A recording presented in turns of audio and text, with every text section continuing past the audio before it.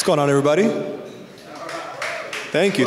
Hope everyone enjoyed lunch. Before I get started, I just wanted to take a second, thank Patrick, Isaac, who's not here, and honestly the entire Adventure team. Been with AMG for a couple months and honestly cannot ask for a better place to work and put on an amazing event. Thank you to everyone involved. So I wanted to discuss today the principles of persuasion and really how they apply in the marketing ecosystem today.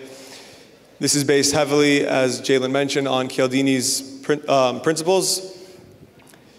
A couple months ago, was listening to a Freakonomics podcast, and Cialdini was the guest, and they were just going into the principles, and he was going into detail on each and every one, and I was just fascinated, to say the least, at how these were used on me and probably everyone in this room, essentially every day. And these can be very, very effective tools if we use them correctly. So I wanted to start off with, the first one is reciprocity. As human beings, we feel the need when someone does us a service or helps us with anything, buys us dinner, gives you a ride somewhere. It's, I guess, a subtle feeling that we need to help them, like we need to repay that favor in some way. And this is used very often. Just a little warning, car salesmen are going to be examples most of the time here. But when you walk into a dealership, one of the first things they ask you is if you want water, a snack, or to sit. And obviously, they want you to be comfortable. They want you to have a positive experience. But also, feeling the need to reciprocate isn't going to take someone from not wanting to buy a car to buying a car, obviously. But that could make you feel more comfortable with that salesman and maybe make you want to work with him over someone else.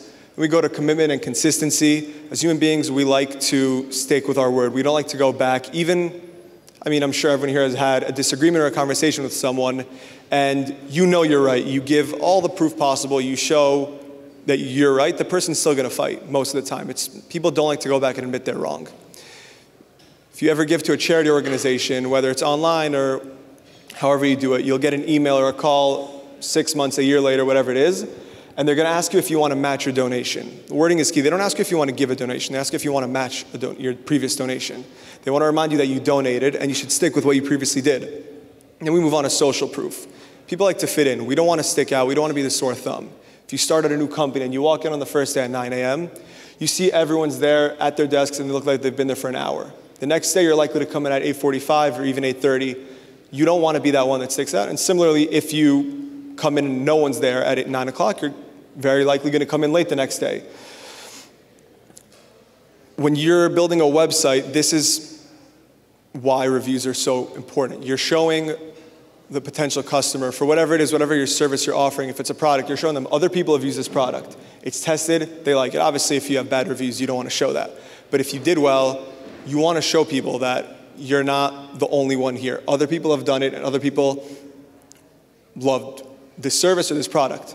And then authority is the next one.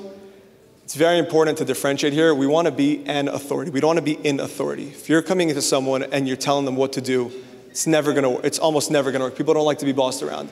When you're coming in as an authority, as an expert in that field, whatever the field is, it gives you a good look. I'd be remiss if I didn't bring up my Lakers or Kobe Bryant in any way here. Nike will always, or any shoe brand or any brand is going to try to find people that are at the top of the field, at the top of that field, whatever it is. So when you're watching a commercial, you're looking online and you see Kobe Bryant wearing Nikes or LeBron or whoever it may be. If it works for the best player in the world, it obviously would work for me. And that's one of the reasons that they make signature shoes. You can walk around and say, like, I'm wearing Kobe's shoes. These are probably going to make me a better player, which they probably won't, but they make you feel that way. Gatorade had a huge campaign in the 90s based around Michael Jordan, who was the best athlete in the world, the best basketball player. Be like Mike. If you drink this sports drink, you're going to be like the best athlete. You have the chance to be like Mike. Then there's liking. People are likely to be persuaded and want to work with people that they like. If someone's just rude to you, you're not going to want to deal with them. You're not going to want to do anything with them. And we like people that compliment us. Going back to car dealerships, you walk in, whatever, you could be wearing the ugliest outfit in the world. You're going to get a compliment on your shoes, on your jacket, on your hat. Whatever you're wearing, you're very likely to get complimented because they want you to like them. They want you to feel the need to want to work with them. If you're making a website, this is part of why an About Us page is so important. You're showing them you're humanizing yourself. We're not just a website. We're not just whatever. We're not just an advertising group. There's human beings behind us. We're people, as you guys got to see today. And that's more likely to get someone to want to work with you. And then we move on to scarcity. People want what they can't have. If you have a product that looks rare and no one has it, it just seems more appealing. I can't count the amount of times that I've gone to my gym and I've seen the sign that says special promo, $20 a month, deal ends today. And just for the heck of it, I went the next day. And they said the deal still stood and they have no issue. And it's commonly used, someone made the joke to me once, Macy's has a one-day only sale 7 days a week. They want you to see that this is not going to last a while. And then once you get that, once you acquire that product, whatever it may be, you feel like a winner. This is rare. No one else has this and I got it. Then unity. People are likely to want to be with someone and deal with someone and work with someone that they feel like they're, family or they're one with them. Back to the car dealerships. I walked in a little bit ago. I was looking for a new car and I came wearing a Laker hoodie. The guy jumped and said, how much he loved the Lakers, how much he loves LeBron. And I want to give him the benefit of the doubt, but the guy told me he was born and raised in Staten Island. He probably hated LeBron, if I was wearing a Bulls hoodie, he probably would have said he loved Jordan. And it's just that aspect of becoming one. And then he found a way to say, we have a big game tonight. We, that word is so important rather than saying, you guys have a game. We makes you feel like you're one, and you're much more likely to want to work with that person. Now, a little bit ago, Google came out with this diagram. They came out with this new marketing funnel that essentially what it said is that, first of all, they called it the messy middle, as titled over there. It says that the user journey is nonlinear and it's pretty tough to follow. Me personally, I don't know about you guys, I've very rarely thought of a product that I wanted or thought of a product that I needed, Googled it, found the one I liked, and bought it. It's never been that simple. I need to look it up. I need to look through every single option. Once I find the option I like, I need to find the best price. Then find a promo code, and then not even buy it. And then do that process 7 times till eventually I buy it. This is exactly what's shown over here, is that you go from exploration around to evaluation, and then you think you're done, but you do it all over again. This gives us as marketers the opportunity to make multiple impacts on the client, on the potential client. They saw your product once, and you captured their attention. Our goal is to keep their attention through that entire process. Someone worded this perfectly when I was discussing this with them a while ago. Our goal as marketers is to build a bridge over that messy middle. Now, these principles could come in handy big time. Now, it's not some magic spell that's going to go and you make the product seem scarce and all of a sudden your conversions are going to triple or double or even go up 50%. That's not how it works.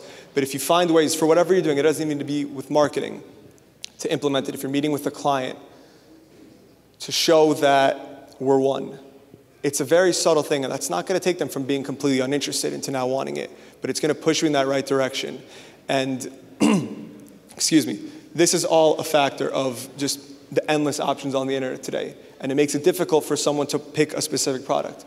But making it seem scarce when need be and not forcing it. It's very important. You can't just, people aren't stupid. People are going to see if a product, if it just doesn't seem legit, if it doesn't seem authentic. So if we can implement these, it could really make a strong impact. And like you see over here, there's the line branching out of evaluation towards the purchase, and that's experience. When you get that person to convert, however it may be, you got them on, not only are they likely to repeat as a customer. If you bought a pair of Nikes and you liked it, then you need another pair of shoes. You're probably going to go to Nike again because you had a good experience. There's word of mouth, and they tell their friends, I got these Nikes and I love them. And it kind of gets rid of this whole messy middle. So it could have very long-lasting effects. Again, like I mentioned a couple of times, these principles can really make a big difference overall and make this messy middle just a little bit less messy.